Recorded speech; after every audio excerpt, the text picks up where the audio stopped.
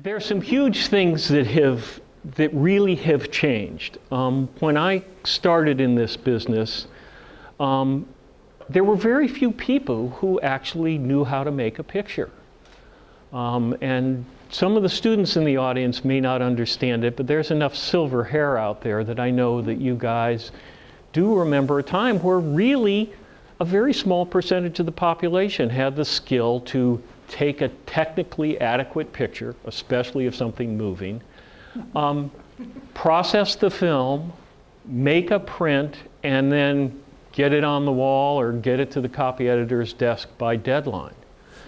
And there was a very good reason for that. You know, if you had a child who had musical talent and you had the money and the room, you'd buy a piano and you'd put it in the living room and your child would practice there, and when anybody came to your house they would be treated to, you know, Beethoven concertos, even though the vast majority of them would not want to listen to a Beethoven concerto played by Beethoven himself, let alone by a 12-year-old.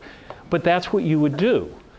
And if your child was a photographic prodigy and you had the space and the money, you'd go to the darkest, dankest corner of your basement and you would build a little closet with no ventilation and a door that was so tight that none of the darkness could leak out. And that's where your child would spend their adolescence, snorting really toxic chemistry.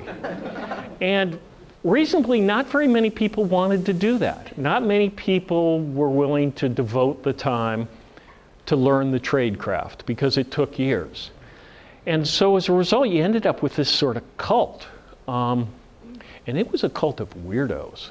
I'll tell you, I'm one of the only normal people that came out of that process.